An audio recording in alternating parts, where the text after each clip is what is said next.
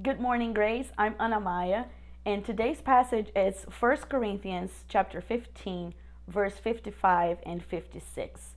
And it says, "Death has been swallowed up in victory. Where death is your victory, where death is your sting. The sting of death is sin, and the power of sin is the law. But thanks be to God who give us victory through our Lord Jesus Christ." In 1 Corinthians chapter 15, Paul delivers the most detailed discussion of the resurrection in the entire Bible.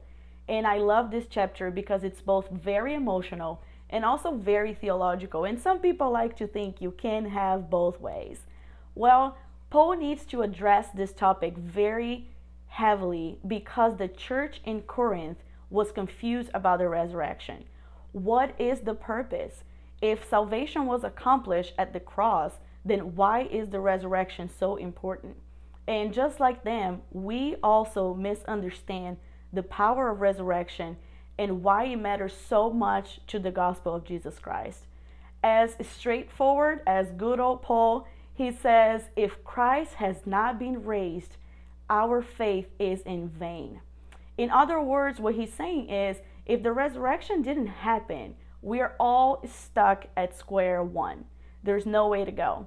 And we needed Christ to not only die and pay the penalty of sin, but also to raise and conquer the consequence of sin, which is death.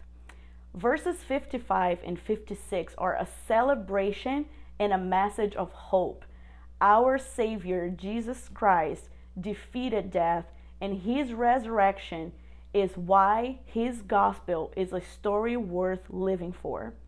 This week, I want to invite you to read the whole chapter 15 of 1 Corinthians and truly meditate in its words. May our lives forever tell the story of how God gave us victory through our Lord Jesus Christ. I hope you have a blessed week ahead of you. Thanks for watching.